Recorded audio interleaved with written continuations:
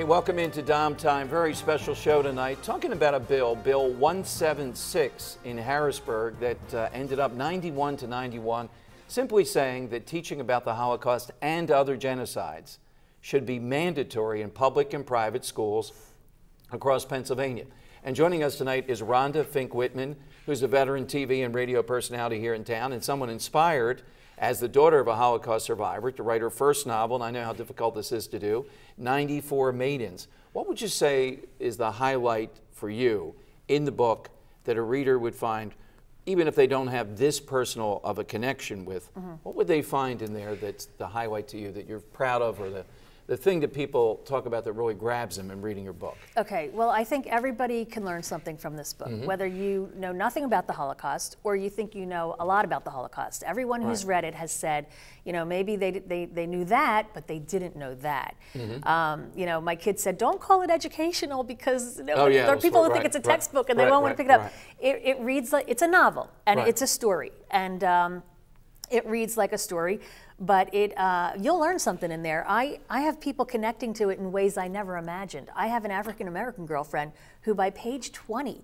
was so invested in the characters because she was connecting it to it, you know, with her own roots, her own family's roots in slavery, so she could feel for these characters and what they were going through. Exactly what Bill 176 would do. It's not just exclusively talking about the Holocaust, it's using that as the vehicle, the perfect vehicle to talk about genocide. Right. And all these so things. What I say about this book is, as the daughter of a Holocaust survivor and a longtime Jewish educator, and as a human being, it wasn't my choice to write this story, it was my responsibility.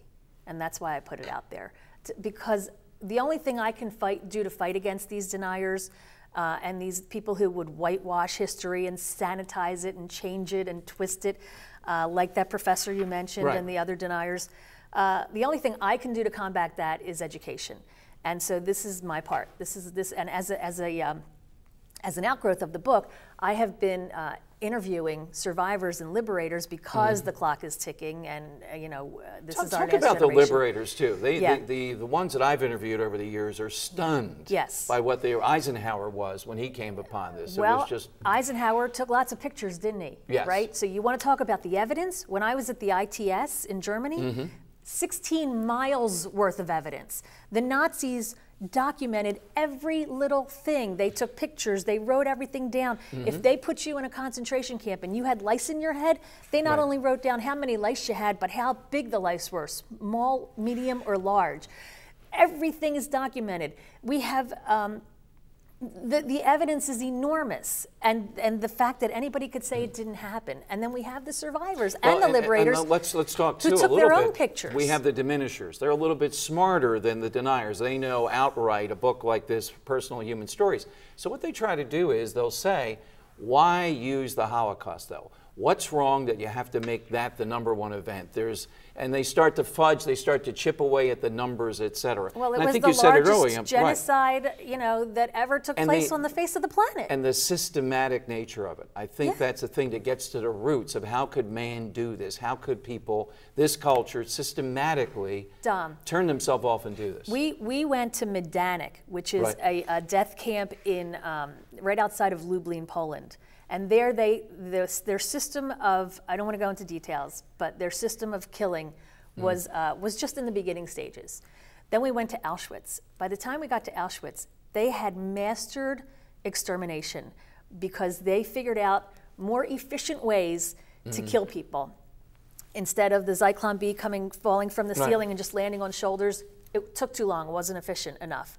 They built these pillars with these corkscrew type things inside that ground around so that the poison was more evenly dispersed. People don't know about this. You go there, you see it for yourself. Yeah, it is something everybody should see, and also everybody should pick up a copy of 94 Maidens. Rhonda, thank you. Thanks for joining us tonight. Thank you, Tom. I share your passion on this. More shows, more on this. Get a copy of her book.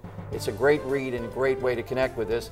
Coming up, my 1 minute, and I go back 68 years ago tonight on DomTime.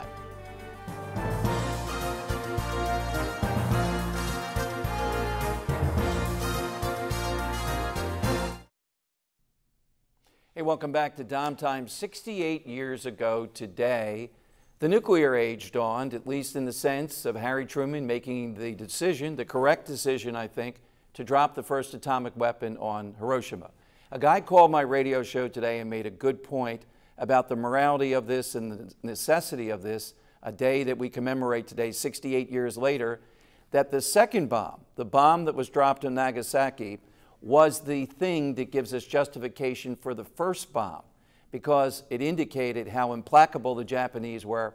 And if you're alive today, you may be alive, I may be alive, because our dads or granddads were not sent to invade the homeland of Japan, in which we would have had 1 million casualties.